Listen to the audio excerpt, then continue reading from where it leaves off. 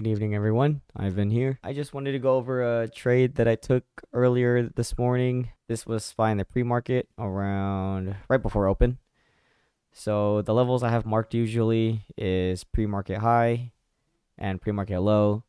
And then I will also mark the previous session's low as well as the previous session's high. Right from the open at 4 in the morning Pacific time up until right before open, we're on a clear uptrend. And then when CPI data was released, we had this ignition candle, strong ignition candle. So my thesis going into open was that we would continue to see some uptrend for a bit. So now we fast forwarded 10 minutes after the open.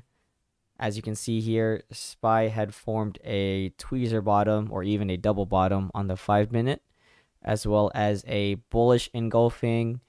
And this ignition candle went through my 20 EMA, which is this pink line, as well as the 9 EMA, which is the red line. So that for me tells me that there's multiple confluences that this trade will continue to see an uptrend for a little bit. And I am definitely interested in taking some calls at this point. So my entry that I was looking for, my thought was that the 9 EMA on the 5-minute was a little too high for me to join.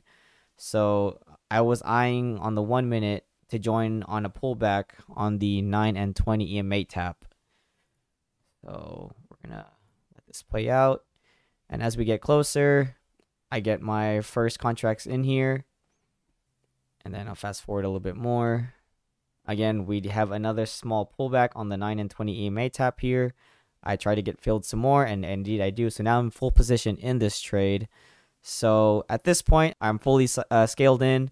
My initial profit target would be this high of day tap right here. So we're going to let this play out. I'm going to jump a little bit. Hopefully it doesn't go too far. And we're approaching near it. At this point, I'm already up around $30 per each contract. And as we hit that high of day, I'm looking to scale majority of my contracts. I'm just waiting for this to push through. So sometimes patience is key. And bam, we hit it. And then now I'm scaling out. So now I'm left with my runners. And then by this point, my next profit target was previous high of day. So now I'm going to jump a little bit because that did take a while.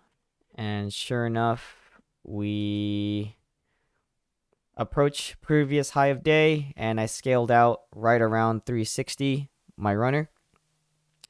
So then at that point, my runners were left $80 per contract.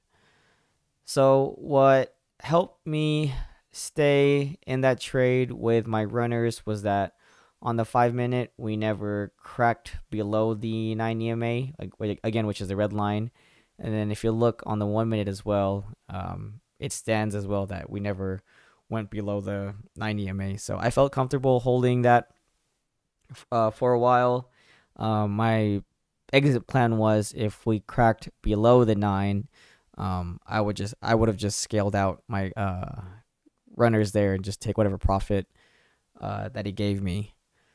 So I guess the key takeaways from this video would be definitely know your candlestick patterns, know your setups, be patient, and if you're gonna buy calls, this took me a while to learn, but if you're gonna buy calls, buy on a pullback, which would be buy on a red candle. I know it's gonna sound weird at first.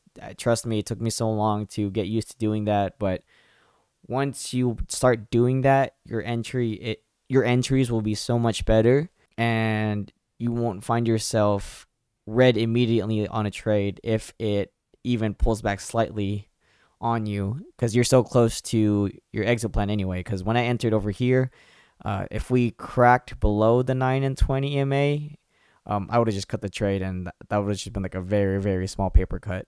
So I hope you guys learned something from this video. If you have any questions, please feel free to ask. I'm always around. Have a great night, guys.